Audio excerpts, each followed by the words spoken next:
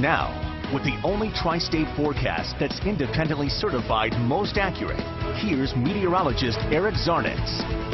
Well, we have plenty of storms well down to our south, but for us this week, it actually looks pretty quiet here in the tri-state. So if you like sunshine and abnormally cool weather, you're going to like the next couple of days. And if you like warmer weather, you're going to love next weekend. Take a look at these temperatures. Currently 59 degrees Cincinnati, 60 degrees in Warsaw, 63 in Brookville, 56 in Hillsborough, and 59 degrees in Hamilton. Everybody at least on the comfortable side, and of course, all that sunshine helps. You can start to see a few fair weather clouds building in. We do have a couple of clouds up around southeastern Indiana and out towards, well, Butler, Warren, and even Clinton counties, and all that's going to gradually trek southward here.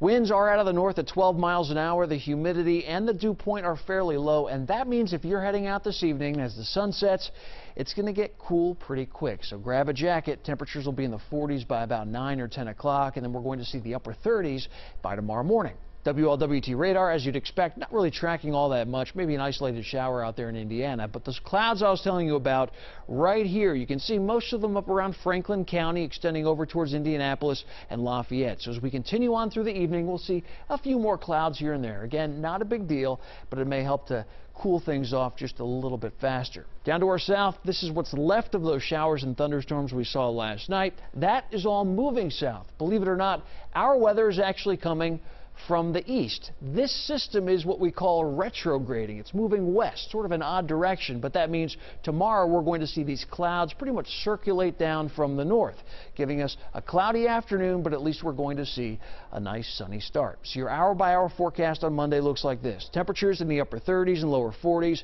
a good deal of sunshine to start the day. By the afternoon, clouds build in, calling for a high of 59 degrees, and then tomorrow evening, the same story. Temperatures gradually dropping through the 50s into the 40s under partly cloudy to mostly clearing skies. Futurecast showing tonight, not too much to talk about. Those clouds starting to build in from the north, but I still think we see quite a bit of sunshine to start the day. By the afternoon, more cloud cover, maybe even an isolated shower generally for our eastern counties. So Adams County, Highland County, Clinton County, I'm talking about you. Maybe a shower. Most of us won't even see that.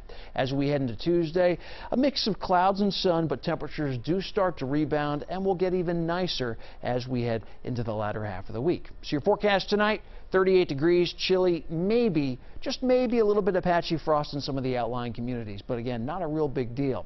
Tomorrow afternoon, a high of 59 degrees, morning sunshine, afternoon cloud cover, and your 7-day forecast shows the first half of the week below average. Usually our high 68, 69 degrees this time of year, but as we head towards Friday, Saturday, and Sunday, highs in the mid-60s, even some 70s, possibly getting close to 80 degrees by early next week. We'll have to watch that, but yeah, a nice mild, quiet